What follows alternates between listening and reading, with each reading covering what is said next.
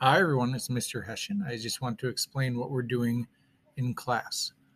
Today, you are doing the Weathering and Erosion Station Lab. This comes with two packets. One is the student answer packet that I'm showing you right now, and the other one is the class copy that we'll refer to as we need. So, starting off with Station 1 is a Read It. That Read It has reading about acid rain and then answer the questions here. I will put a PDF of the acid rain read it portion in Schoology if you need it. Station 2 is a watch it video.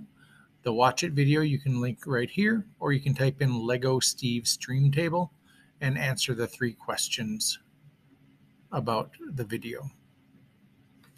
Station 3 will be conducting the launch lab. The launch lab has you do a couple of different things. Let me show it to you real quick here.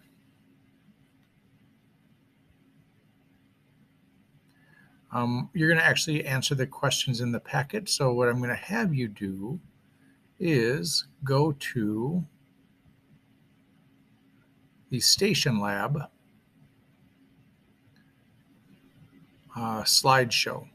And you can see right here is a video on how to do the launch lab if you don't know how to weigh out the sugar. Essentially what you're doing in the launch lab is you are putting a sugar cube in a container of water and then the same amount of granulated sugar in a container of water and stirring and making observations to see which one dissolves fastest. Okay.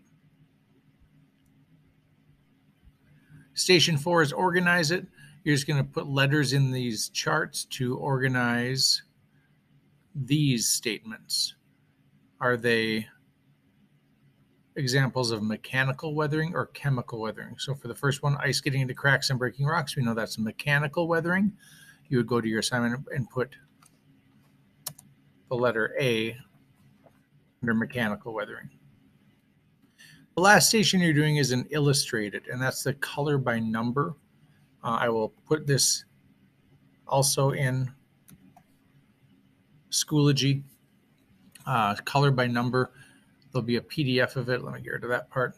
So what this has you do is answer the question, which term refers to the process that breaks down rocks into smaller pieces? Is that erosion, weathering, and deposition?